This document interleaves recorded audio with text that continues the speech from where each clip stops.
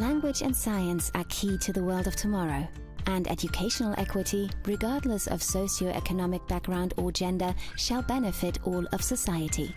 That is why 2 elementary schools from Vienna, Austria and Rovinj, Croatia partnered up to provide pupils from different backgrounds with innovative teaching in the fields of language and science. The EU co-funded project Language Explores Plus took place from September 2017 to September 2018. Altogether, it involved around 800 participants: pupils, teachers, principals, legal guardians, families, and the local communities.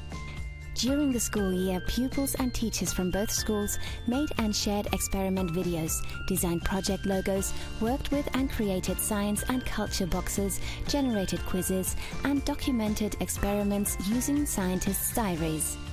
They then communicated their findings across borders via the project's collaborative online platform.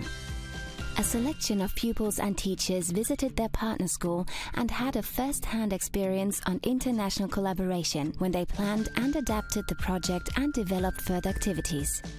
Receiving feedback from international peers highly raised the pupils' motivation and triggered creative impulses for the application of academic language and science.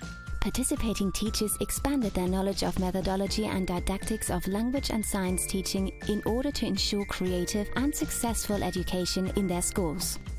The successful implementation of Language Explores Plus has widened the pupils' and teachers' horizons by promoting international cooperation, raising awareness for science regardless of socio-economic background or gender, and by strengthening the European dimension at both partner schools, providing for educational equity, language proficiency, innovative teaching methods, and unlocking the future.